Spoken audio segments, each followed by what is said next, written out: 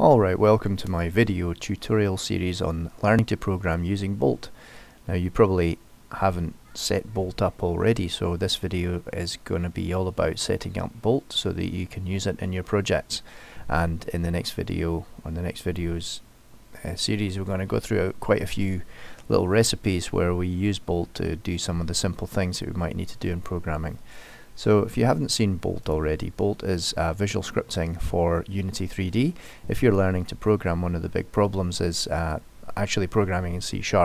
It's fairly complicated and you don't have a lot of stuff in front of you to get you started, and you have to watch a lot of tutorials before you can understand. But with Bolt, I'm going to show you just how you can work things out and get things working without necessarily understanding exactly how to do something before you go into it. So let's get started with it. I've got an empty project right now. I'm using Unity 2019.4.13 right now, but it'll work on almost anything after 2018.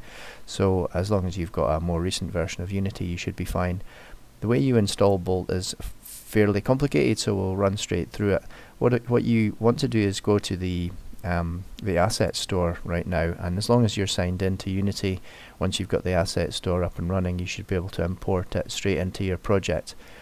So once the asset store comes up, do a really simple search just for Bolt.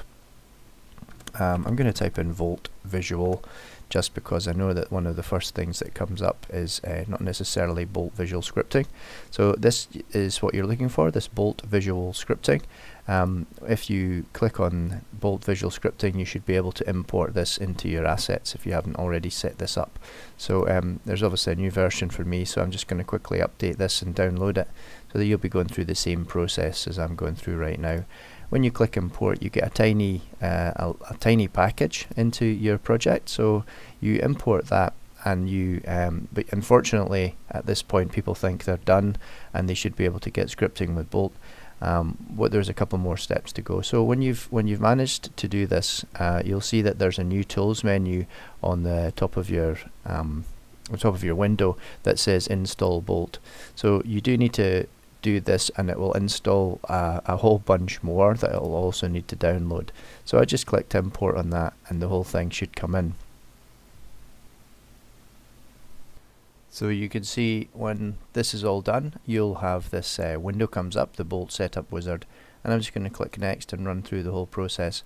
I'm going to choose human naming because I'm assuming if you're a beginner, you're not necessarily going to want the other naming. But one of the great things about Bolt is that you can go straight from this to C# programming. When you've done a lot of Bolt, the C# programming makes a lot more sense. So this is the assemblies that are included by default. I'm just going to choose the defaults that it comes up with and click next. And again, I'm not going to change anything here. There's a bunch of types that it's going to import. I'm just going to say yeah, sure, why not, and click generate. And again, this will run through the whole process. As I mentioned before, Bolt's an awesome way to get started with programming and be able to work things out, because what it does is it builds the documentation into the actual programming. We're going to go through that once this is installed. I'm just going to pause the recording and we'll get back to it when it's done. So this took me maybe, I don't know, a minute or two. We can go from this to look at the manual.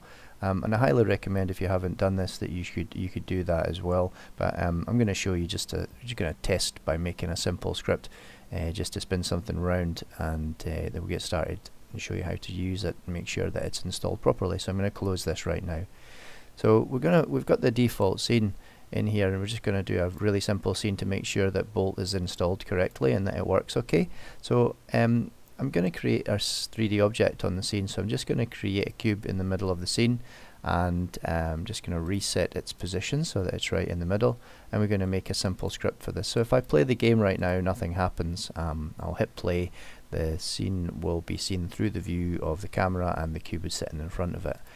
Make sure that that's the same for you, because obviously we're going to do something to this cube in script so we can see that Bolt is set up properly.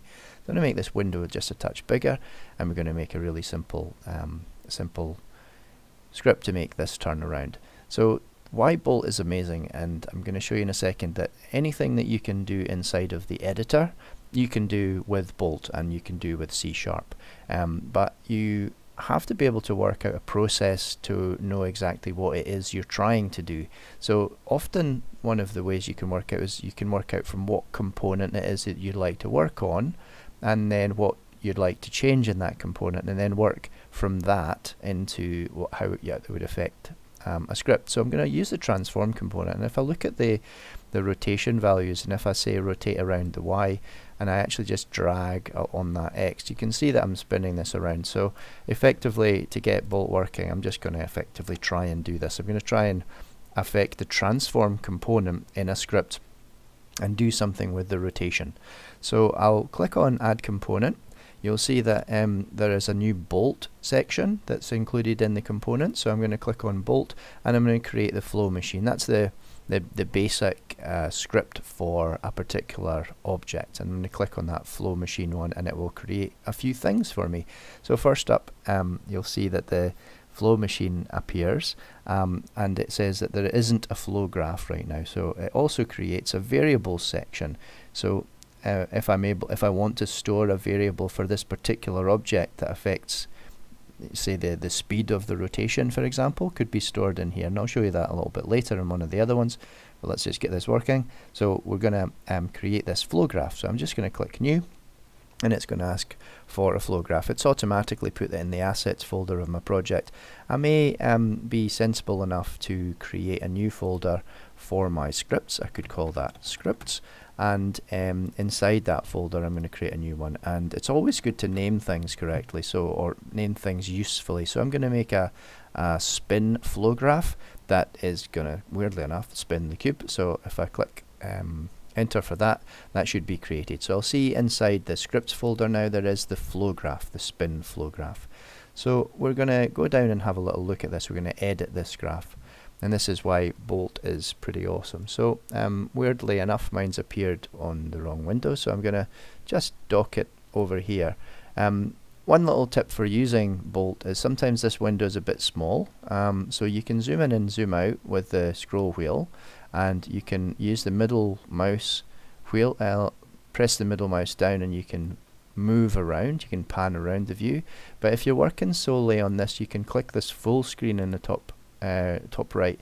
The full screen takes up the full editor window, and takes over all the other ones until you click full screen again, and it goes back. What it does by default is it also includes a few more pieces like the variable list, so you can create the variables here and drag them from here, and when you're finished you can go back to the small window again.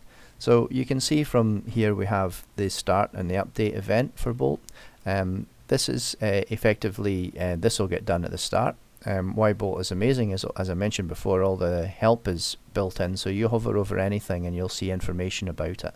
So this is called every frame, and this one is called the first time the machine is enabled before any update. So this is when the game starts, and then this is during every frame. So I want it to rotate during every frame, so I'm probably going to go in here. So what I'm going to do is I'll just drag a line out, and then I can go from there. So it gives me intelligent guesses on what I'm gonna need. So there's a bunch of things that you can find, but I know I wanted to work on the cube, and I wanted to work on the transform component of the cube. So if I click on the cube, you'll see that it creates a few more bits and pieces for me. So do I want to work on the game object? Well, actually no, I want to work on this transform component, and any other component that would be part of your game objects, like rigid bodies or whatever, they'd also appear here if they were part of it. So I'm going to use the transform one, and then there's a bunch more. So it's not guessed what I want to do right now, but if I roll down or scroll down, a few of the top options here are things like rotating. So it shows you the different versions as well, so you can read down the bottom over here. When you select one, you'll be able to read what it does, and as I said, built-in documentation, so it makes life a lot easier. So I'm going to use this one because I know it's 3 vectors of input, an X, a Y, and a Z. So I can use this one right here, which is the 3 separated by commas. If I click on it right now to choose that one, you'll see that there's the 3 values come in here. So an X, a Y and a Z, so that just matches up to the transforms that we had inside of the inspector. So I'm just going to type a value in here, so I'm just going to randomly choose 10 for the Y angle, and then I'm going to click back to do full screen, and then I'm going to hit play to play it. So in theory, if everything worked, this should rotate around every frame 10 degrees around the Y axis. And as you can see from the setup that you see in front of you, this is spinning really fast around that Y axis, so I know it works. The last little thing before we end this video is I'm just going to show you that the FlowGraph, to debug the FlowGraph, when it's in play, I'm still in play mode right here, you can see that there's things happening. You can see what events are being triggered, and this is a really awesome way. If there was values that were getting set by things, you'd also be able to see those on the arrows. So as you can see, Bolt's pretty amazing. We managed to successfully set up Bolt, install it correctly, and we've managed to create a very simple script to ensure that it works. So this is the first of the series. As I said, there will be more videos to come, and we're going to work on some of the more common things that are required in making video games, or simple video games for beginners, and we're going to do them all with Bolt. I hope you're looking forward to it. I certainly am, and I'll see you in the next video.